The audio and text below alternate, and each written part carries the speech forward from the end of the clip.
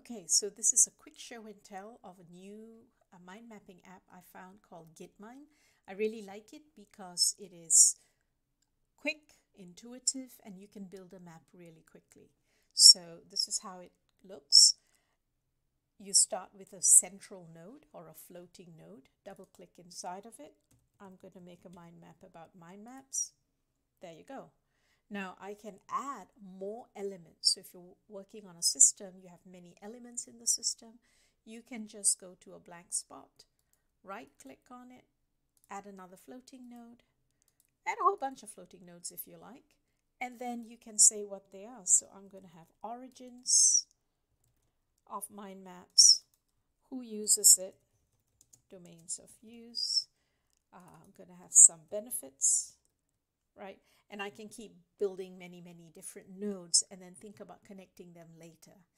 Another way of building out your mind map is you can take one of your nodes, let's say benefits. Oh, by the way, you can move these around as you like. And then if you put your cursor inside the topic, hit tab, you get a topic branch. So benefits to writing. I want a few more. Put my cursor inside the topic, hit tab, get another topic branch, benefits for thinking.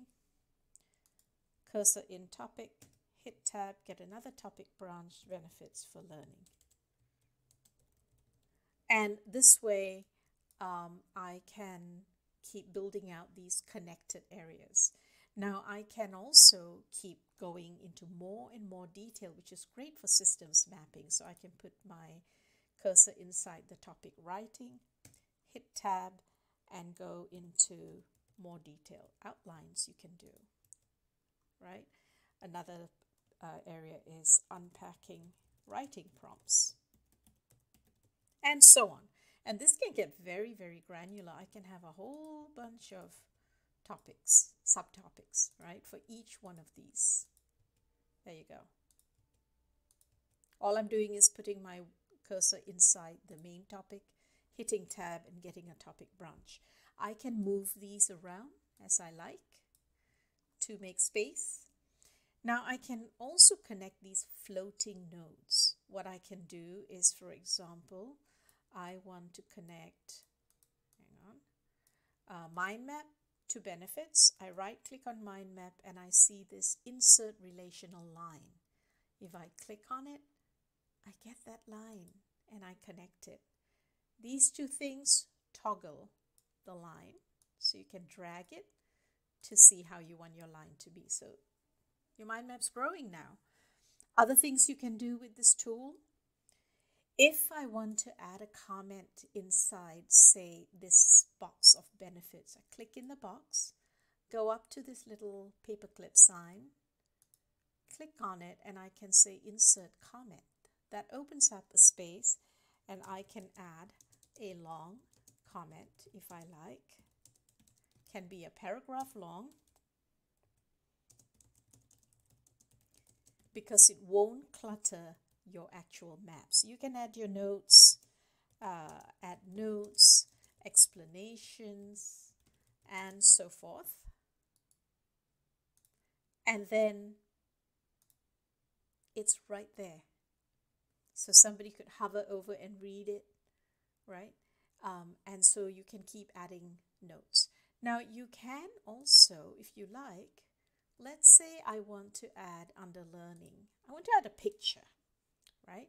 So I can click in the learning topic box, go to my attachments, insert an image, and then if I have an image on my computer, I can drag and drop it right there.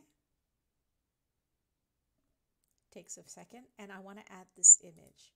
There it is. Now I've added the image. I can add a hyperlink. Let's say I want to link origins to a website. Then I would click inside that box, select that word, go in there, insert a hyperlink, and put in my link. And now there's a hyperlink. If somebody clicks on it, they're going to be taken to the hyperlink. So that's just a little bit of what Gitmind can do. It's shareable, so you can collaborate on it in real time together. You can collaborate asynchronously and build this out with your group over a few days, a week or so, and you can keep fiddling with it. There are so many more features. You can play with the theme, right? Maybe I'm going to change the theme like that or not.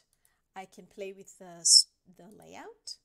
Maybe I want it to look this way, right? Or like that. And then